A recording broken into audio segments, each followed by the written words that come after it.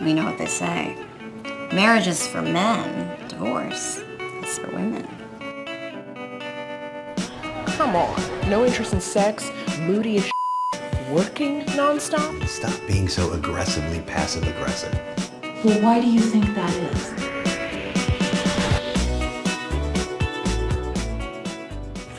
So I know about, you know, things between the two of you.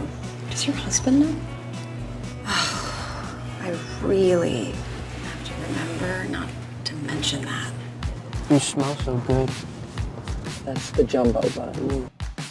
Okay, well, how about a hike? I had to smoke crack to keep up with you. Kathy, you know Xander, and apparently you've already met Gemma, Jean, and Paul. He is not allowed in this house. Are you suggesting that I lose my virginity to a prostitute? And that my dad should pay for it?